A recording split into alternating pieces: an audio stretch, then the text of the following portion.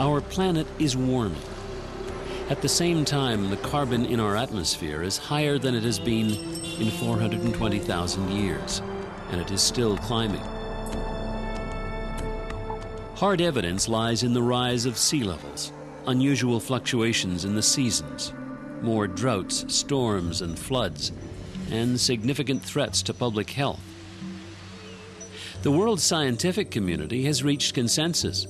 Humans are playing a major role in climate change. Climate change is like a cancer.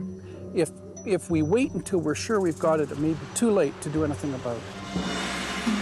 The world's appetite for energy is increasing. A generation ago, China was powered by human sweat.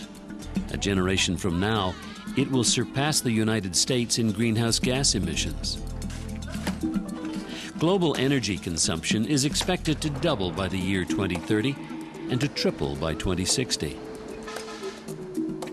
Today, most of our energy comes from burning fossil fuels.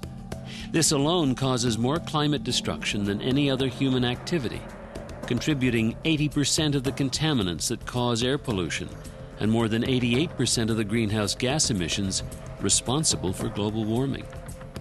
Yet, we rely on energy to sustain life and to grow our economies. But will that energy also be our undoing?